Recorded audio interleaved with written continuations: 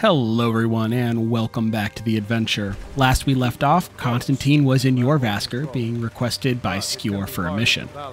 It's time to see what he wants. It appears that Vilkas is having a rather in-depth conversation with Rita about stances and fighting. They seem deep in conversation, and while she does have a tendency to work alone, Constantine can't help but feel a small twinge of jealousy for the companionship they seem to hold for each other. No time to rest on those thoughts of companionship, though. She has been specifically requested for a mission, so it's best not to disappoint. She finds Skjor down below, who informs her that this is going to be her induction test. Apparently, Constantine was not yet officially a part of the companions. She was more of like an intern. This was to be her official test. We're to travel to a grave burrow with Farkas in search of something known as a fragment of Wuthraad. Apparently, the honor of the companions relies on it, being able to retrieve this one little fragment of a massive blade. Honestly, it seems a little childish and almost below her skills, but hey, you know what? If it gets her into the group, she's not going to argue. She's simply going to use this as a show of her skill and hopefully keep pushing her forward. It's late in the day, and grabbing Farkas now to head out just seems unnecessary.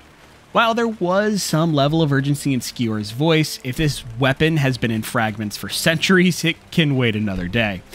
Constantine heads to the barrack area, sits down, and studies a bit more magic, and will then fall asleep. Heck, we got a grave to rob in the morning. After a quick breakfast of champions, that being, of course, salmon and water, we find Farkas, who we talk to and mention what our plan is. He appears a man of action rather than words, and appears more keen to just get going. And so we do. This will be the first time in a long while that Constantine has ever worked with somebody again. As the pair head towards the barrow, Constantine reminisces. She remembers working with another warrior, a man's name who she can't remember, about a year ago on a bounty. It wasn't a particularly difficult bounty, at first. Clear out some bandits and just bring proof of death. The warrior was inexperienced. It was actually his first time working as a mercenary, and he asked if she would be willing to take him on as an apprentice. He had heard about her from innkeepers and that she might be a good teacher. Originally skeptical, she rationalized it as an extra sword to help her out, and if things got hairy, well, an extra sword's an extra sword. If he did a good job, who knows, maybe she could get a traveling companion. He wouldn't live to see his next sunrise. The two had approached the camp cautiously. It was not a barricaded camp, just a few tents and about 5 bandits. What Constantine failed to notice was the equipment they were wearing, or in this case, lack thereof. This was a mage bandit camp. Mages are difficult adversaries, and Constantine's grasp of magic was limited. She would have to use her bow. She could not use her sword. They'd cut her to pieces. The other warrior had no bow, just a sword. She told him to stay down and follow her lead. She picked off the first, second, and third. With 2 left, the warrior got impatient. He drew his sword and charged. Constantine was not stupid. She did not run after him. She just kept her bow ready to hit her marks. The warrior didn't make it more than a few meters to the 4th mage when Constantine got a front row seat to an ice spike impaling him in the head. He was dead before he hit the ground. His death, though, was not in vain. The mages, on alert believing that their friends had died by his hand, relaxed. Constantine used this lapse in judgment to quickly finish the job. She approached the now dead body of the young warrior and buried him in a small grave. She did not weep or grieve. This was the life of a mercenary, and she hardly knew him. Can't even remember his name, for God's sake. Why would she be remembering this young warrior at a time like this? Farkas was a strong man and a seasoned fighter, not like the other warrior. She let the thought stand there for a bit until she pushed it away. The rest of the trip, until they reached the barrow, was silence for her. We enter the barrow and come to our first open space. Farkas makes note that there are signs of recent activity. Constantine would have to concur with him. There are pickaxes everywhere and twice dead Draugr at boot. Now, who else would be down here? Not totally sure. The pair continues onward into what Constantine assumes to be one of many burial locations. Certain Draugr start to reanimate and attack. The two fight diligently and cut them down to size, with Constantine remembering to pick up some of those weapons for the museum.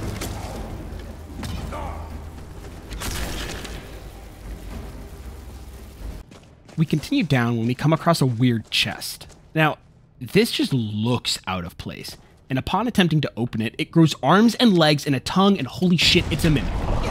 This was one of the hardest fights. And even with Farkas, Constantine nearly bit the dust, but she was able to pull through and put the poor thing out of its misery. Now we have to add chests to the things in the ever-growing pile of items trying to kill you in Skyrim.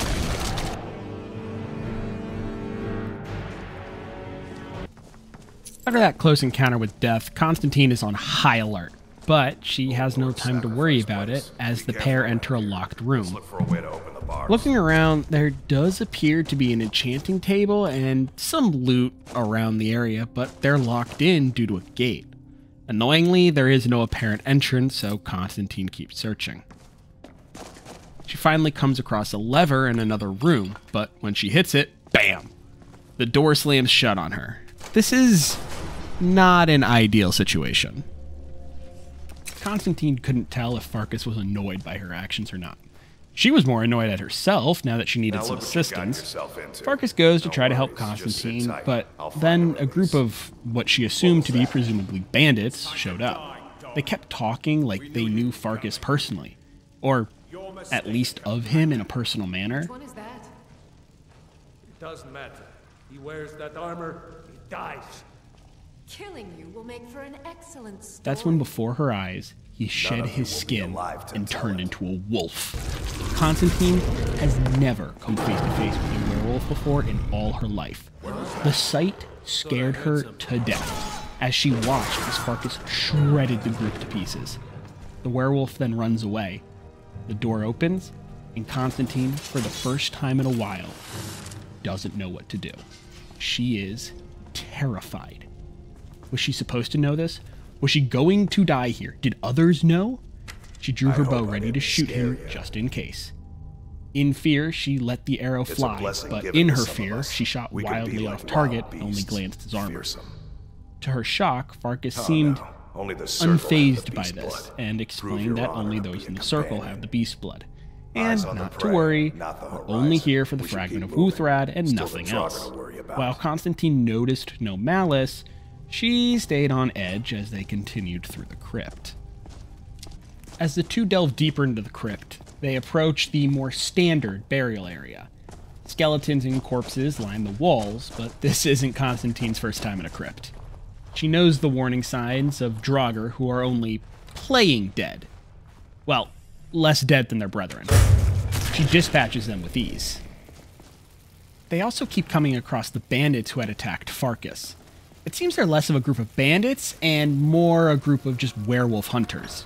She finds that they all have silver items on them and cure disease potions. Admittedly, she wasn't sure how much those potions actually helped against lycanthropy, but hey, if it makes them feel better, why not? She wouldn't really have any problem with them. You know, she's not a werewolf, but because she's near Farkas, her proximity to him makes her a threat. She notes down the name of the group, the Silver Hand. She's unsure about what to do with them. On one hand, they are trying to kill her, but on the other hand, they could teach her a lot about lycanthropy. So, for now, she'll kill them, and then later on, maybe she'll see what she can do about them.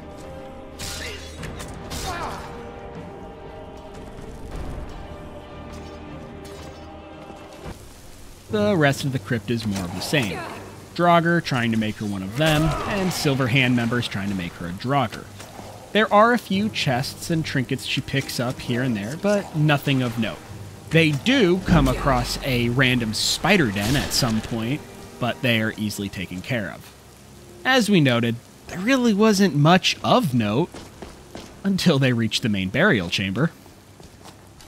The main chamber's filled with coffins, but nothing's jumping out at her, which is always a good sign. The creepier part, though, is the chanting she's hearing. Farkas seems to not notice or not care, so either she's losing her sanity or this is all in her head. The chanting gets louder and louder as she approaches a wall with unknown language on it. One of the words is shining a blue color, and once she gets close enough to it, she almost understood the word, like in a primal sense. But that was it. and nothing else happened. She looks to Farkas, who looks at her like she's crazy. He clearly saw nothing. Oh boy, is she hallucinating again? It's a possibility. But unsure and unimportant, the fragment of Wuthraad is not only real, it's in front of them. She picks it up, leading to all hell breaking loose. The Draugr keeps spilling out, and it's doing everything the pair can to simply just keep them at bay and not get overrun. A few times, Farkas even had to take a knee, but thanks to Constantine's quick thinking and quicker eye, his immediate threats were taken care of.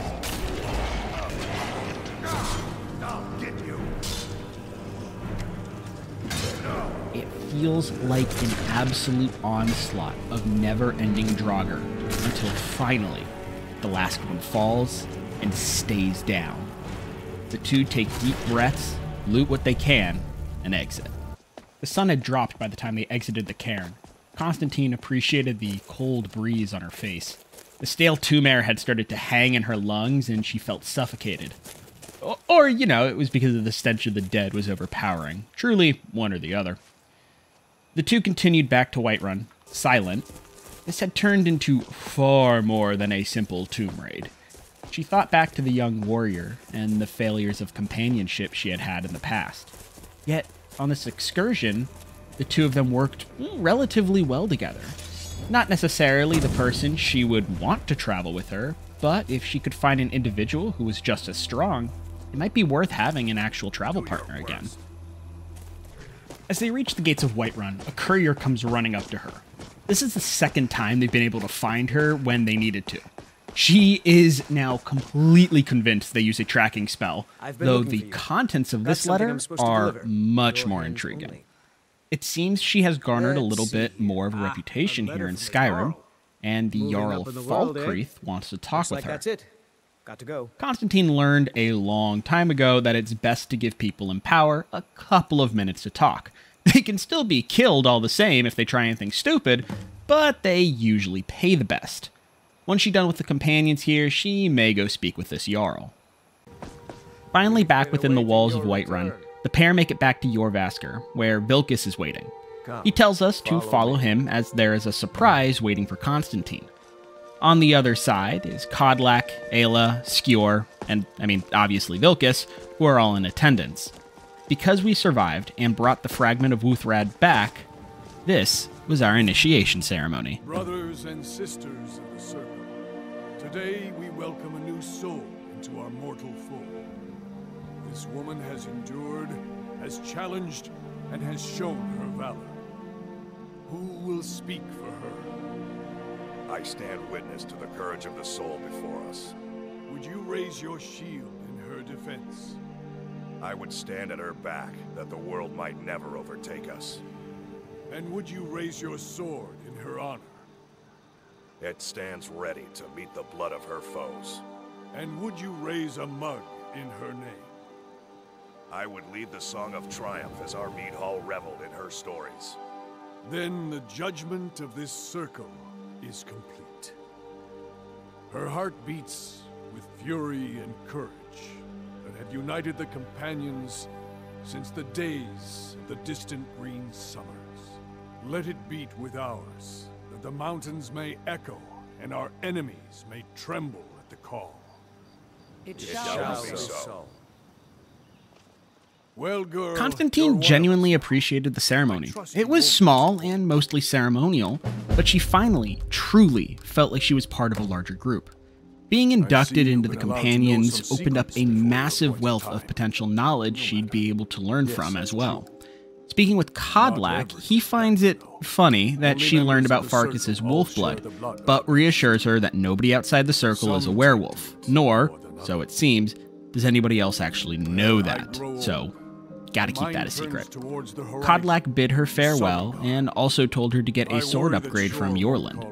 Before all that, though, it was finally time for Constantine to head to bed, as it had been an incredibly long day. Some may prefer an eternity in his hunting grounds, but I crave the fellowship of Sovngarde. Having woken up the next day, Constantine made her decision about the Jarl of Falkreath. She would go and see him, but decided it was high time she actually started to explore Skyrim on foot rather than by carriage. She also quickly picked up a job from Farkas that has her go kill people over in the Reach. She then decided to head to the local inn to stock up. That's when she remembered she had recently picked up another vampire hunting quest. She sat down and read the note. So apparently she is looking for the Sleeping Giant Inn, which is, funny enough, not the Bannered Mare here in Whiterun. She had the faintest idea where that was, but being more focused on the Falkreath assignment, she didn't really ask around. After acquiring her provisions, she went back to speak with Yorland as requested by Kodlak. Heading back up to Yorland was absolutely the right call. Not only did she get a new Skyforged steel sword from the old blacksmith, she also inquired about his desire to teach her. He was more than happy, for a fee of course, and after spending some gold and time with the man, she gained some newfound knowledge when it came to the art of smithing. It was now, finally, time to head out. Hitting the open road felt good. Constantine's map had Falkreath as somewhere in the south, though where exactly was unknown. She cared little, though. She was just happy to be traveling again. The past few days had been a lot. From a vampire hunt, to the companion's initiation, to now being summoned by a Jarl of all people. It was truly a lot to take in for someone who was still so new to Skyrim. She did have to give herself props, though. She'd helped open a new museum in Solitude, and that in and of itself was worth staying for. She already had a base of operations in Solitude anyways, and a halfway decent one in Whiterun. The hope now, sort of, was that she could start acquiring more strongholds in the other holds to help ease her travels and always have somewhere to rest her head as needed. And as a place to obtain more information for further contracts or, as she's now working in the museum, artifacts. As Constantine crested a hill, she came upon a small village. It wasn't on her map, though that being said, she had very little on it to begin with.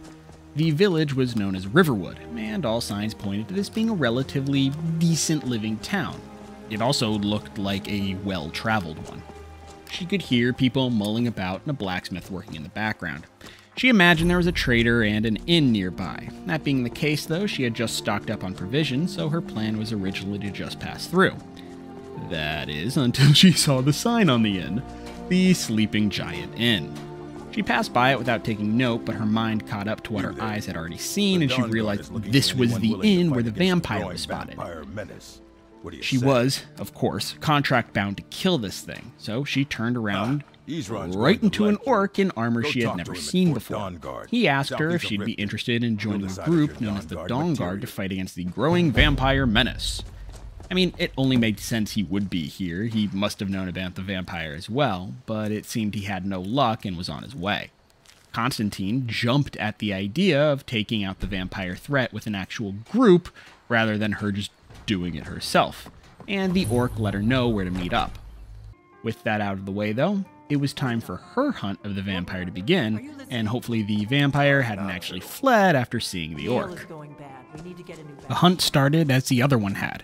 Constantine had a good idea of how this was going to play out, so she stepped inside and checked around, noticing that nobody looked out of the ordinary. Can I help you? Rather than what she did last time, where she outwardly made herself look suspicious, this time she attempted to do the opposite. She hung around, spoke with the patrons, and just sort of practiced her alchemy, learning the ingredients to a bunch of different items. When testing items, by the way, it's important to be sitting down in case the effects are not ideal. She also spoke with the barkeep and found out about a recent break-in at the local trader. She filed that away for later. Break-ins are actually really good for business, as someone is usually willing to pay for their stolen goods back. There was this one time when someone paid her to get the stolen goods back and they didn't pay, and now they don't. Well, doesn't matter what happened to them. She got paid. After ingratiating herself into the tavern scene, though, she did get herself a room and dropped in bed for the night. Then, as if on cue, upon waking up and opening the door, the vampire was right outside her door.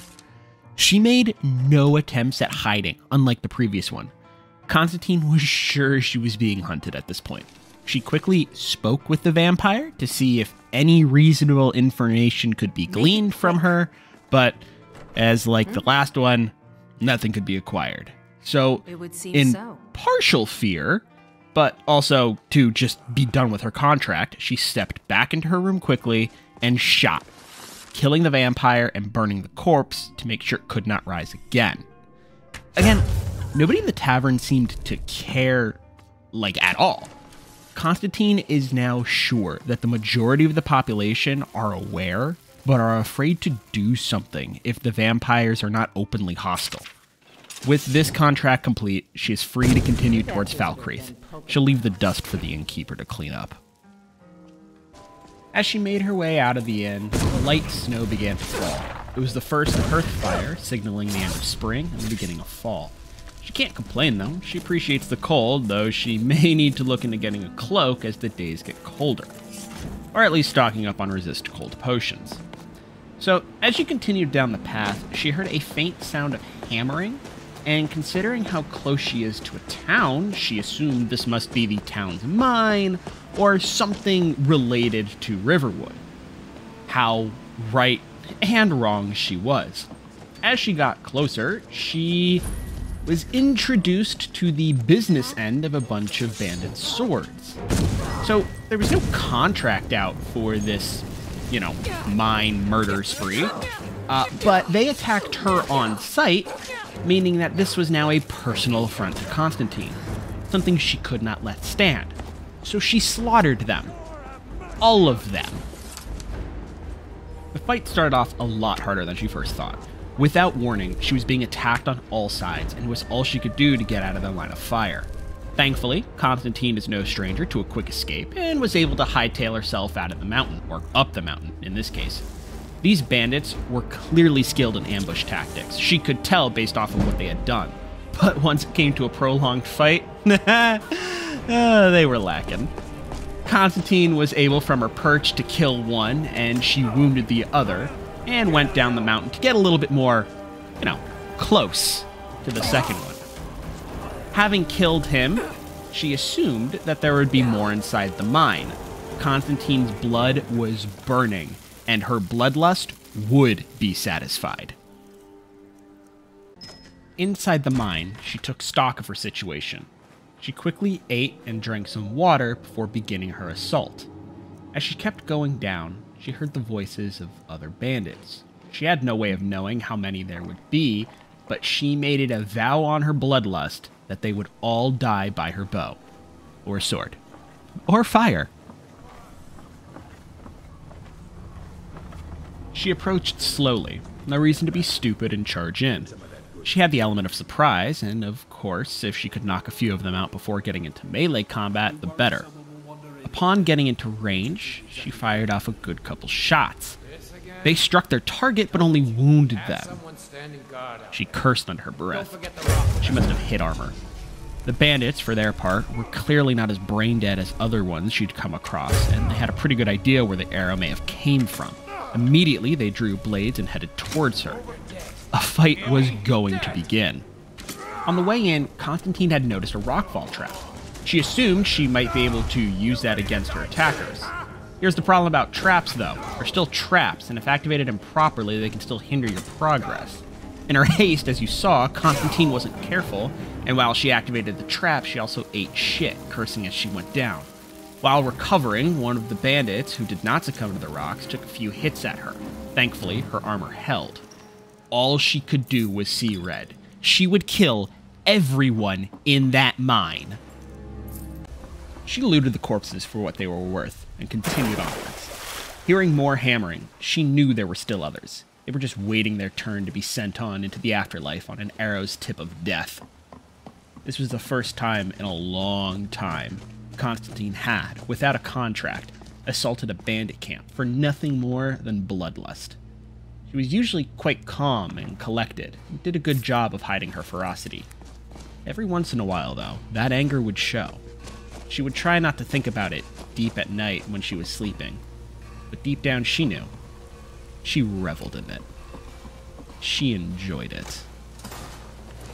As she hit the lever for the bridge to fall, the bandits heard it. These were smart bastards. They knew something was up. Constantine was absolutely vibrating in her bloodlust. She readied for them to come. She welcomed it. She embraced it. The first two had attacked, and they were easy pickings. One was killed before he even made it to her, and the second went down without much fanfare either. Yet there were more.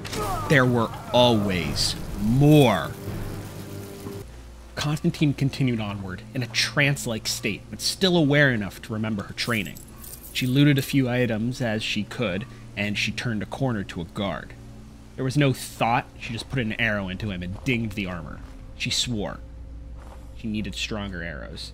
The steel ones just weren't cutting it. But he attacked, and he fell like the rest of them. She continued her assault. You're gonna die for that. You're dead.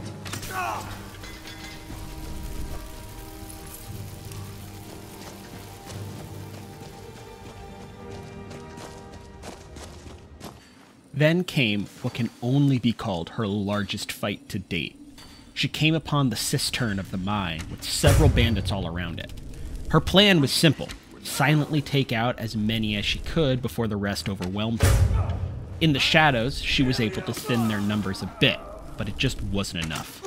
She was overwhelmed, and close quarters were not her strong suit. She would run back and forth across the bridge. She was able to get the majority of them in front of her, and Constantine is anything if not brazen. She would jump between the ledge and the bridge and the water, trying to get them to follow her. She was quick, too. She could get them into unfavorable positions and put a few arrows into them. At some point, she switches to blade and magic. Fire is, of course, a better crowd control than an arrow, and she let loose using these same tricks over and over again.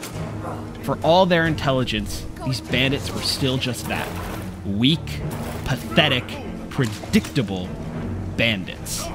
They would all fall by her blade and sate her anger, sate her bloodlust.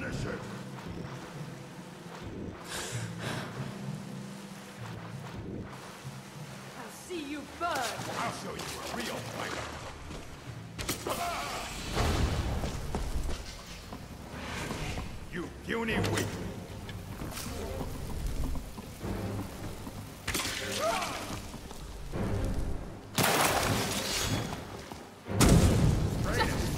While you can. See you burn.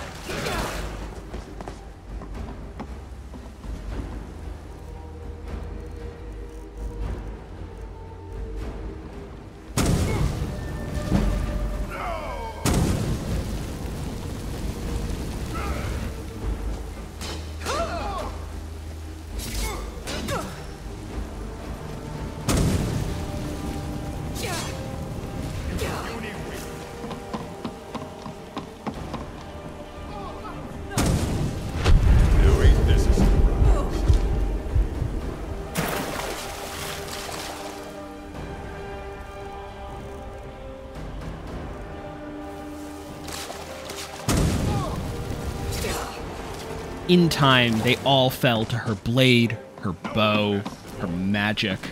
This only left this last orc. He was a strong fighter, and he was able to pop a potion mid-fight to regain his health. He was the strongest of the lot by far, and truly made a worthy opponent. But like all his comrades before him, he would know defeat. He would taste oblivion.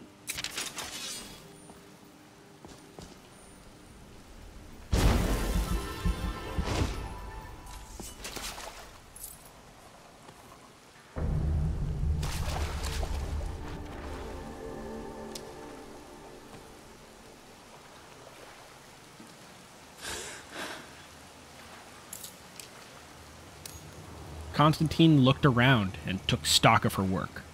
Several dead, and most likely, if there were any left, they too were dead or fled.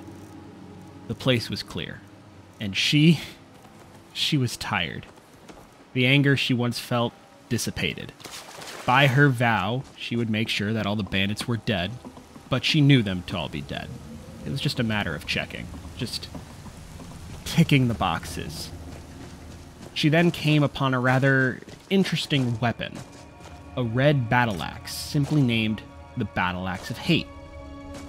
Had this item, sensing her nearby, reached out? Had this item influenced her and sent her into the Blood Rage? She wanted to believe it. Believe that she had simply been influenced, but she knew better. She knew those emotions were her own. She didn't really know what to feel about that either. She found one of the dead, and in a fit of frustration, she burned it, desecrating the body. She needed to leave. She was tired, and there was nothing left for her here. Back outside in the cool air, she felt calm again. She left and headed back towards Riverwood. She was too tired to continue on to Falkreath for the day. She needed rest and food. And that, dear viewers, is where we are going to be leaving our heroine for today. Tired, bloody, and ready for a very, very long nap. Thank you all for watching, and I hope you look forward to episode 4, where Constantine will restart her trek to Falkreath. Probably, as the whims of fate are an interesting sort. But with that, may you all have a great rest of your day.